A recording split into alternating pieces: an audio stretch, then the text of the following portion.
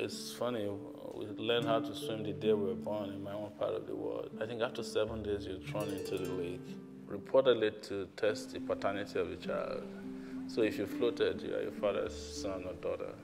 If you go to the bottom, too bad. Yeah, you could tell that I floated, of course. I'm the son of my dad. Ondo State in western Nigeria just touches the Atlantic Ocean. Here amongst its many streams lies the town of Kiribo.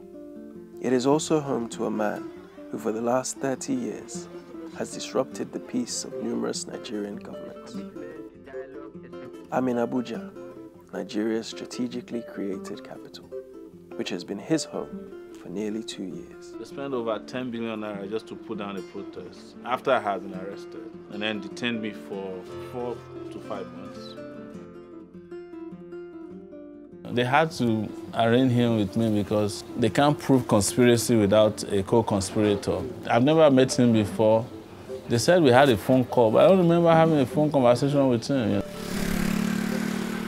I'm on my way to Ondo State. I need to know more about the man and the circumstances which shaped his upbringing. I did JAMB in 1988, JAMB in the admission exam for Nigeria. My scores weren't that bad, but I didn't make the cutoff. This first arrest they gave to him when he was a UNILAG student, I was aware of it, I was there. It was my present that day, UNILAG, that at least, Nigeria doesn't want truth. They don't want you to tell the truth. And if you want to say the truth, they eliminate you. You're ready for any eventuality? Oh yes, I've been ready since I was 22 years old.